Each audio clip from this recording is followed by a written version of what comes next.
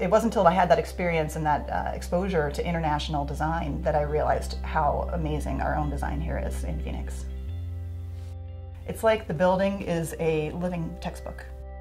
The first time that I brought a group of people here to tour the David and Gladys Wright house, we planned the event to be at sunset so we could really observe the play of light across the landscape and, of course, the beautiful sunset on Camelback Mountain.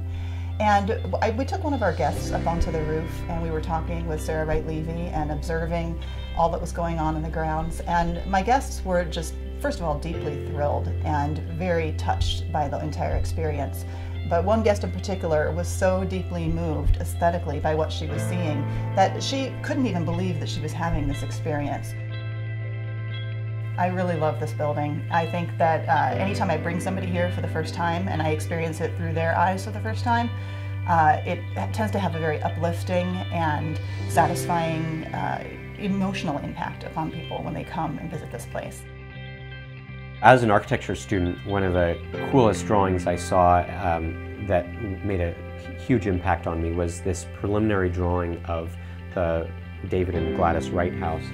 And you can see it here. There's the preliminary plan, and as Frank Lloyd Wright finishes that plan, he moves into something much more hardline, dimensioned, showing the proportions and the way that the house spirals around. Frank Lloyd Wright talked about one of the most important things that we as humans can do, which is to create the masterwork. And he felt, I think, that this house was indeed one of his masterworks. It was both something that he could experiment with and also something that was a realization of his ideas of spatial complexity.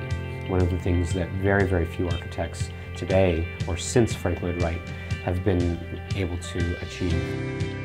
I am really excited about the prospect of there being a museum facility here and having it available and open to the public, especially for the education of young people here in the Valley.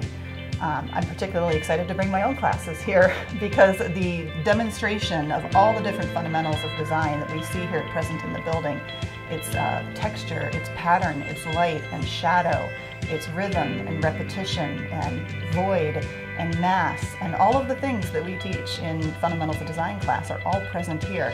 I really am excited for them to be able to see how Phoenix is a center of design and that so much happened here in the 40s and 50s and 60s. So it, again, acts as a living textbook for us to see how we fit into the international design history scheme.